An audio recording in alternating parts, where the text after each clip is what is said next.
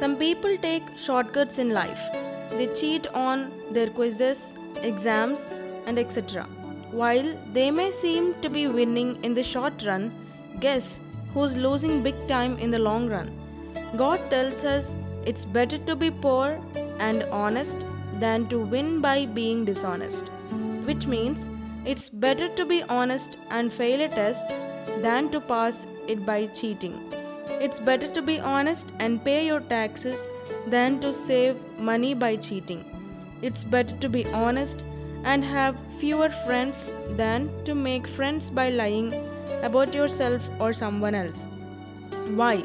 If you're honest, God will reward you. In the end, cheaters never win. Thank you.